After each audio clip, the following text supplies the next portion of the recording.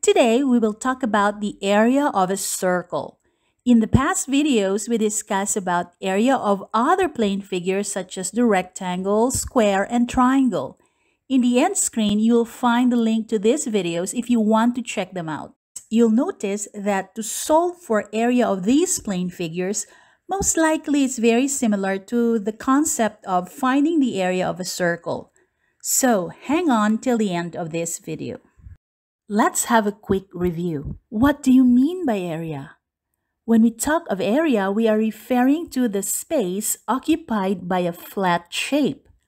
We can also say that it is the surface of an object and it is measured in square units. Centimeter, meter, and kilometer, these are just some examples of what we call units. And when we say square units, this means they are being used twice. That's why you see the exponent 2. And this can be read as square centimeters, square meters, and square kilometers. To be able to calculate the area of a circle, we must first understand some of its important parts and properties. The distance around the circle is called the circumference. Any edge in the circumference shares equal distance from the center. From the center to any point on the circumference is what we call the radius. The line segment that passes through the center and whose endpoints lie on the circle is called the diameter. The diameter is twice or 2 times the radius. If the radius is 4 meters, double this number means diameter is 8. Therefore, the radius is only half of the diameter. Radius equals diameter divided by 2.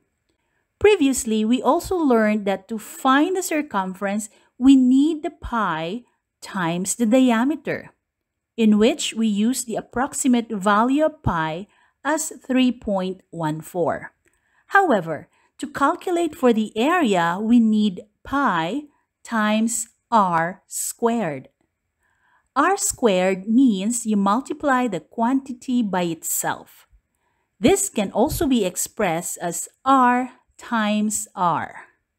Obviously, you know that r means the radius, which can be represented by any number. Like in this example, the radius is 4 meters, and so if we square the radius, it would be 4 meters times 4 meters. And to clearly understand the concept of finding the area of a circle, let's try another illustration. Take a look at this circle with a radius of 5 centimeters. If we have to find the area, we would go with the formula area equals pi r squared. But here is the struggle. Some students would think of r squared as r times 2, which is entirely different. R times 2 actually means you double the radius. So, if the radius is 5 centimeters times 2, you'll get 10. So basically, if you double the radius, you'll get the diameter. On the other hand, r squared means you square the radius by multiplying the value by itself. So if the radius is 5 centimeters times 5 centimeters, we get 25 square centimeters. You see, the answers are totally different. So let's try solving the area of this circle in details. All we need to do is substitute the values as a for area equals pi times the radius, which is 5 centimeters squared. So area equals the value of pi, which is 3.14, times the product of 5 times 5, which is 25 square centimeters. Then finally, multiply 3.14 with 25, the final product would be 78.5 square centimeters. So the area of this circle is 78.5 square centimeters. Let's do a few more exercises. Find the area of a compact disc with a radius of 7 centimeters. Let's write down the formula as to area equals pi r squared. Let's substitute the values starting with the radius. Area equals pi times 7 centimeters squared. This would be 7 times 7, which is 49. Then area would be the value of pi, which is 3.14 times 49 square centimeters. And the product is 153.86. So there you have it. The area is equals to 153.86 square centimeters. But what if instead of the radius, the given measurement is the diameter, like this one? Find the area of a plate with a diameter of 26 centimeters. So just the same formula, area equals pi r squared. And since we need the radius but the given is the diameter, we will only take half of this number.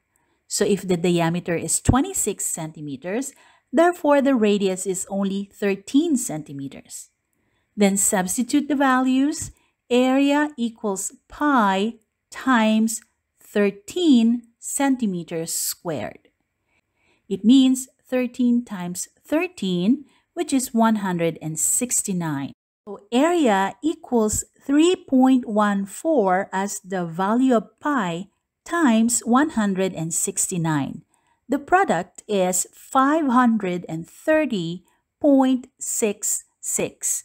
And so our final answer would be area equals 530.66 square centimeters. So there you have it. Please remember that area is measured in square units. So as you can see, there's 2 as the exponent because when you say area, we are actually working with a 2-dimensional shape. I do hope that now you have a better understanding on how to find the area of a circle.